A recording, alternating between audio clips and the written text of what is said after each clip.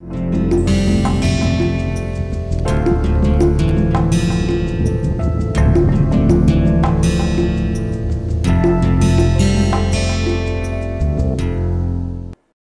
and welcome back. So, we have been discussing about the pulsing techniques by using which one can make the laser pulsed. So, we have discussed already cavity damping technique, and then we started talking about another pulsing technique, that is Q switching. So, let's have a quick recap. So, we said that Q switching, it represents the effect of suddenly reducing the rate of energy loss within the laser cavity, and then again making the quality of the resonator much better. So, in case of a continuous laser, continuous wave laser, if we want to use Q switching and make it pulse, what we do, we just block all the oscillations in the laser cavity, and thereby increasing the loss.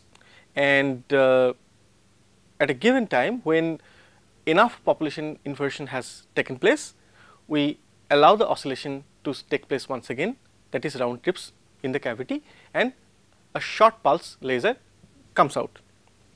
So, in this case, we already said that the pumping rate, it has to increase so that it will exceed the spontaneous decay rate, okay, so that we can have enough population inversion.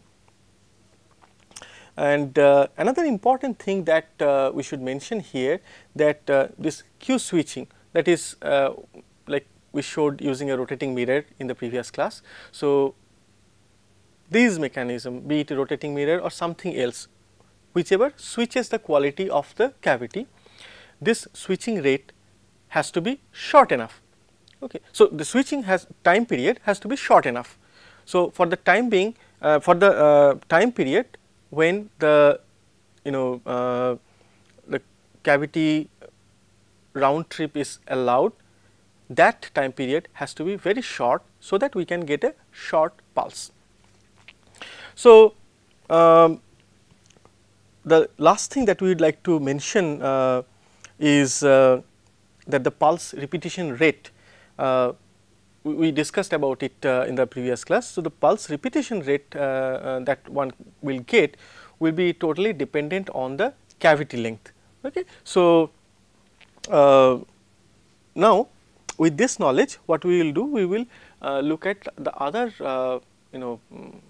possibilities by which one can achieve Q switching. So, in real life, the Q switching is done by using some shutter, right. So,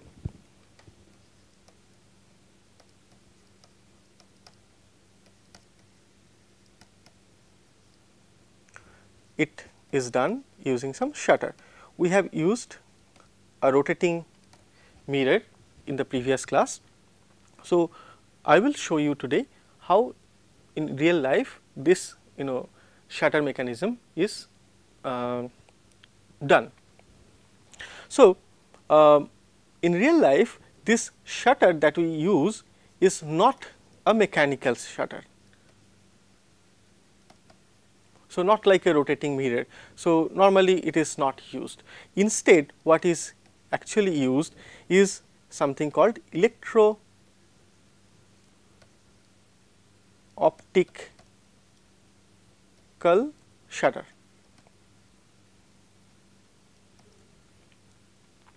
So, you can understand that there will be some electric voltage or current be given to this shutter, so that it can operate, it can close and open.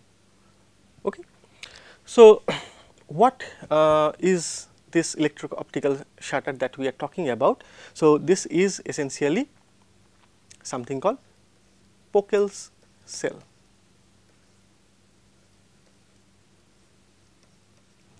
So, we use a Pockels cell inside the laser cavity to get the Q switching. Okay. So, what is a Pockels cell? Okay. So, if I ask what is a Pockels cell? So, the answer is that Pockels cell, it is a cell consisting of a crystalline material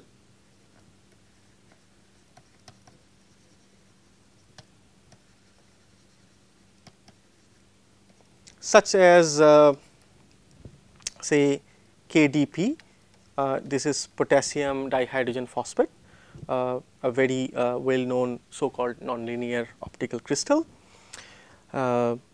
lithium niobate, etc. Okay, which gives Pockels effect.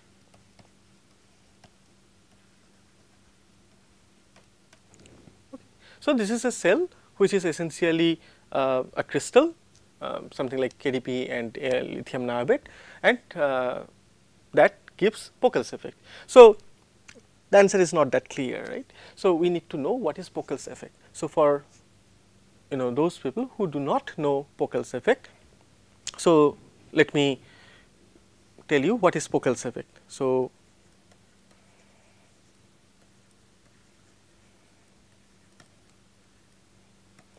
the Pockels effect is a proportional change or linear change in the refractive index within the medium when an electric field is applied. So, it is a proportional change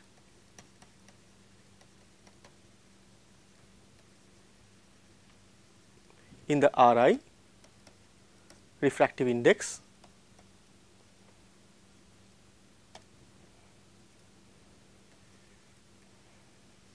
of the medium. Here in this particular case, this is the crystalline material that we are talking about, that is KDP and lithium niobate. When an electric field, essentially this electric field is quite intense in practice, okay, when an electric field is applied. All right. So, this one is a linear change of refractive index upon the application of a electric field or voltage, right. So, that means if I apply V amount certain amount of voltage, then there will be a change in refractive index. Then if I double this voltage, then this will also the refractive index change also will be doubled. So, this is a linear process. There are similar type of electro-optical materials are present and electro-optical phenomena that can be there, for example, Kerr effect. So, in case of Kerr effect, it is a quadratic dependence on the voltage, okay, instead of a linear dependence. So, right now let us stick to Pockels effect, which is related to what we want to achieve. Okay.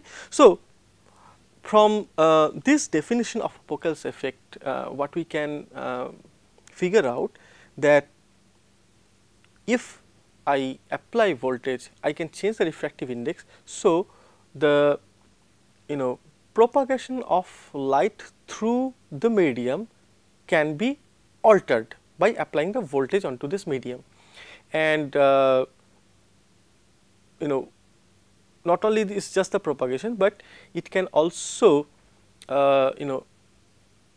affect the polarization state of light. So, I am sure that most of you are aware about the term polarization, particularly in the context of light, but in case if you are not familiar, then I will just mention in a couple of lines. So, light is an electromagnetic field, that means that it has an electric field and a magnetic field perpendicular to this. Now, if there are many photons, the electric fields correspond to each individual photon may be in the same direction or may be in other direction. Okay. So, if all of the photons have their electric field aligned in a particular direction, I call this light as a polarized light. Okay. So, their electric field will be oscillating in this direction. So, this is not only polarized, but this is called linearly polarized, because if the light is propagating in this direction and you are looking at the light propagation direction, then you will see the electric vector like a line. It is also called a plane polarized light, because if you look at all the oscillations, okay, and you can figure out that if you are looking from this particular direction, then you will see this plane, okay, contains all the electric field vectors.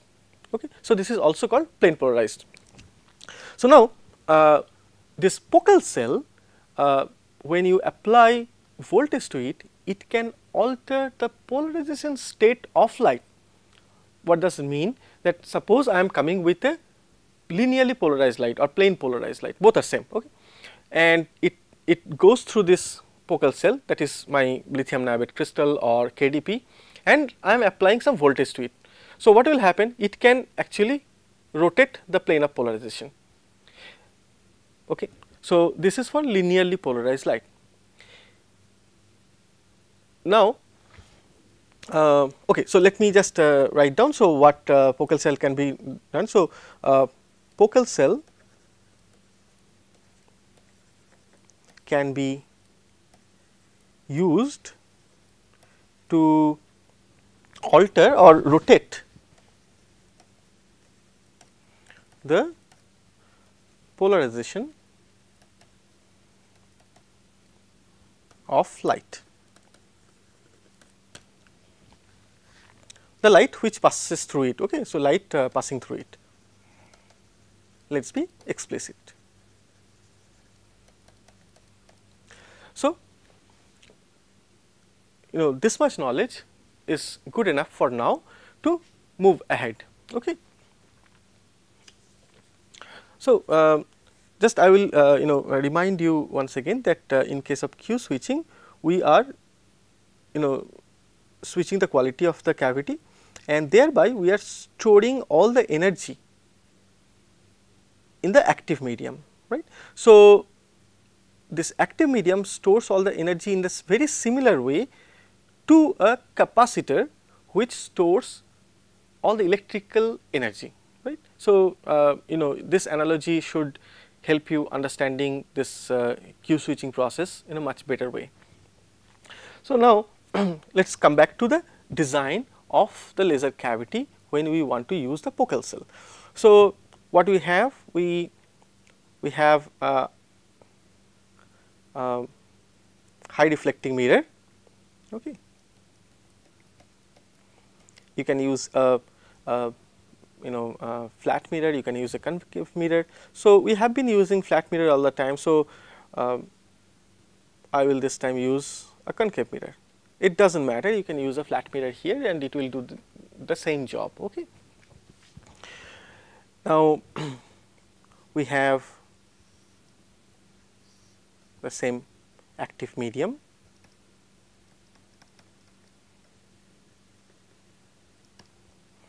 We have the light source which will pump the photons, pump the molecules to excited state, and then I have my output coupler. I hope you remember what is an output coupler. Output coupler is the mirror which is not 100% reflective, that is partially transmittive. So, essentially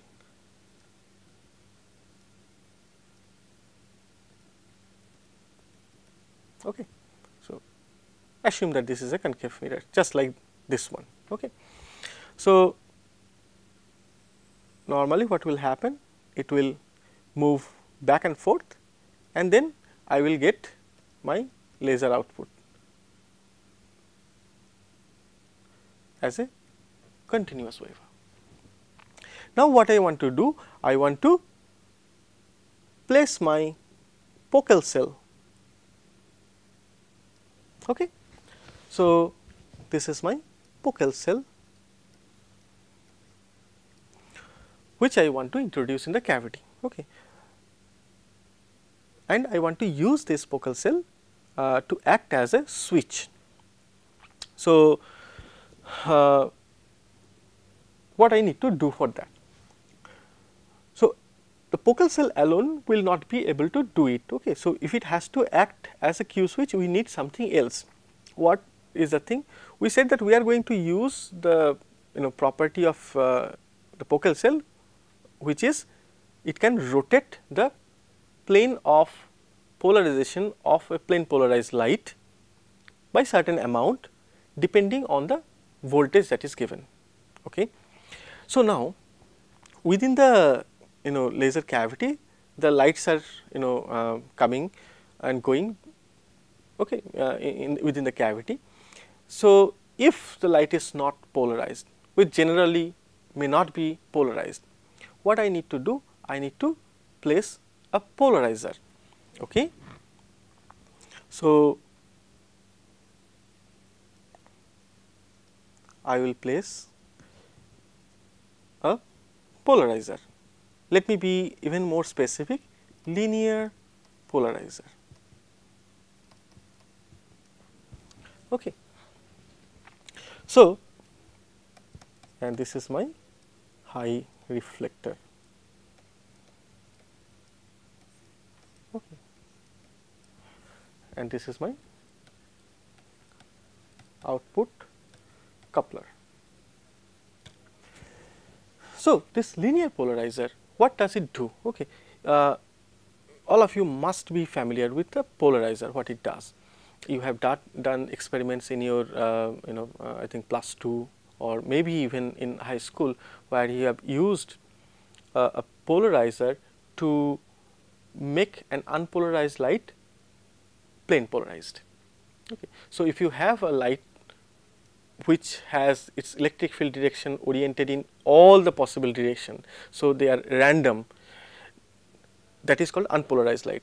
And from that unpolarized light, if you want to make it a plane polarized or linearly polarized light, what you have to do? You have to create like a gate, right. So, through this gate, a certain polarization direction will be allowed, okay, and the outgoing beam will be linearly polarized. So, polarizer essentially does the same thing. So, it is made up of some like calcite crystal and all, which can under a given particular arrangement can convert an unpolarized light to a polarized one. So, this linear polarizer that we are putting here, it will convert unpolarized light to a polarized one, and that propagates in this direction now. Okay.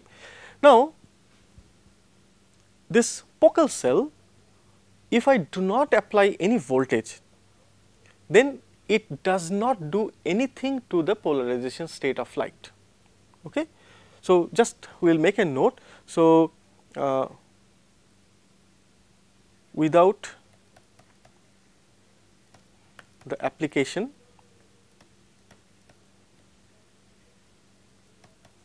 of voltage, Pockels cell does not affect the polarization state of light. Okay. Okay. So, this we are making a separate note here. So, to start with, I suppose I do not apply any voltage to it. Now, what I will do? So, the linearly polarized light will go through this Pockels cell, that is this crystal, and it will go hit the high reflector, come back and then pass through. So, then I am not doing anything there. So, I need to do something so that this whole assembly of this Pockels cell linear polarizer and whatever else we want to put as a Q switch, Okay. So, what do? We essentially put another optics here, which is called a quarter wave plate. We will not discuss in detail about the quarter wave plate, but all I will tell you that this is an optics which converts a linearly polarized, or which can convert a linearly polarized light into circularly polarized light, depending on the orientation of the optic axis of this quarter wave plate with respect to the polarization direction of the incoming light. Okay. So, just for your information, if if this is the polarization direction of the incoming light, and if this is the optics axis of this quarter wave plate, which can be rotated in this plane, then if this optic axis is at 45 degree, say I will call it plus 45 degree, then it will make one particularly oriented circular polarized light. Okay. So, it can be like this. Okay. So, say right handed circularly polarized light. If I orient this optic axis to minus 45 degree with respect to the plane of polarization of the incoming beam, then it will again create a circularly polarized light, but now it in left circularly polarized. Okay. So, two opposite handedness, two circularly polarized light with two opposite handedness can be created. Any other angle if I put other than this plus and minus 45 degree, then it will generate an elliptically polarized light, just for your information. So, this quarter wave plate, if we place in between the high reflector and Pockels cell, and if I orient its optical axis at 45 degree, what will happen? So, now I have a linearly polarized light coming from here. So, let us call this linearly polarized light, it converts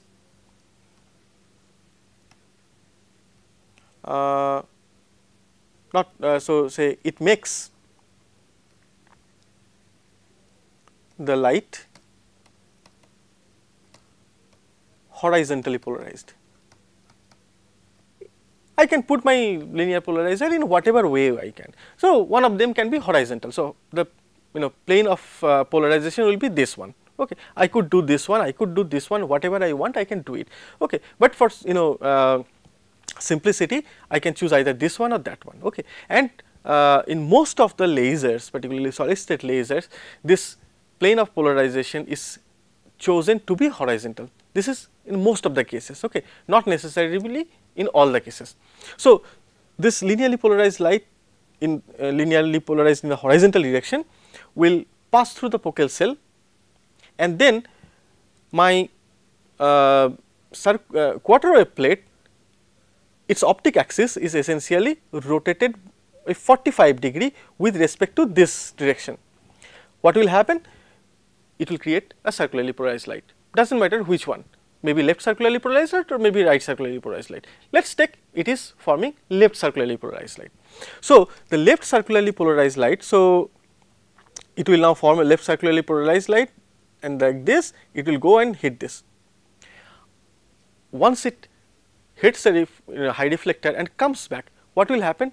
A left, after turning back, it will come in the opposite direction, and again it will hit the quarter wave plate. Now, a quarter wave plate can convert a linearly polarized light into a circularly polarized one. In a very similar way, it can also convert a circularly polarized light to a linearly polarized light when this is again in a particular orientation, when the optic axis of the circularly polarized quarter wave plate is in a particular orientation. So, what is happening here? I know that if I orient my quarter wave plate at 45 degree plus 45 degree, I get RH right circularly polarized light, if I orient it at minus 45 degree, then it is the opposite one, left circularly polarized light. Now, if I think in the opposite direction, so if I send in left circularly polarized light, it will be forming a linearly polarized light which is now at minus 45 degree. If I come with a right circularly polarized light, it will come at plus 45 degree. So, now the light which is going through, I assume that that is creating a left circularly polarized light, right, and when it is coming back from the the high reflector, it is now right circularly polarized light. So, after again passing through this quarter wave plate, light will become linear. Not only linear, the orientation of this linearly polarized light now will be 90 degree with respect to the beam which is going in this direction. So, in this direction when it is going, this is horizontal, this is the electric field. Okay. So, this is the electric field of light I am talking about.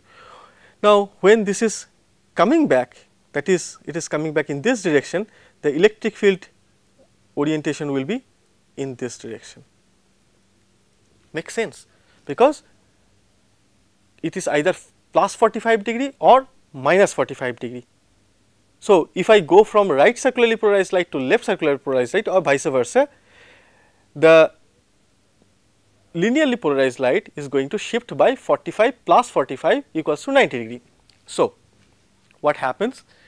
I get a polarized light which is now coming in this direction toward the Pockels cell is vertically polarized. I started with horizontally polarized here, right, and horizontally polarized goes through this one, forms a left circularly polarized light, hits here, comes back, becomes a linearly polarized light which is polarized in vertical direction. Now, it goes through the Pockels cell. Okay. Now, if the Pockels cell is off, that means if I have not applied any voltage, what will happen? Pockels cell will not do anything. So, the vertically polarized light will pass through the Pockels cell now as it is and then go and hit the linear polarizer. Now, the fun is the linear polarizer is oriented in this plane, because this is allowing only the horizontally polarized light, and now I am sending a vertically polarized light. What will happen? This will block. So, no light will pass through this polarizer. So, light is coming and going through this one, and then ultimately no light is coming out of the polarizer. Polarizer will discard all the lights coming through. So, I am stopping the oscillation in the cavity. I am causing a loss in the cavity, correct? So, at this condition, my pumping is going on and it is creating the population inversion. Okay. So, this one we already have learned. Okay. So, by now you should guess that okay, what is going to happen. So, population inversion is created, it is getting more and more. At this point of time, when I feel like okay, this is enough time has passed that I can now allow the oscillation to take place in the cavity, reduce the loss, increase the gain and have output. So, what we do now? We apply a voltage to this Pockels cell. Okay. So, we suppose this is the Pockels cell here, and what we do? We essentially we apply a voltage. So, how much voltage generally do we put quite a high voltage. So, I said earlier. So, it is say around 4 kilovolt, and for how long? I will use it for short time duration. What short time? It is approximately I can say 5 microsecond. So, these numbers that we are using right now, they are actually some practical numbers. Okay, so that's why I thought of choosing this particular number. So for this short duration of time, this is 5 microsecond. Okay, my voltage is applied, and that means that during this period of time, my Pockels cell is active.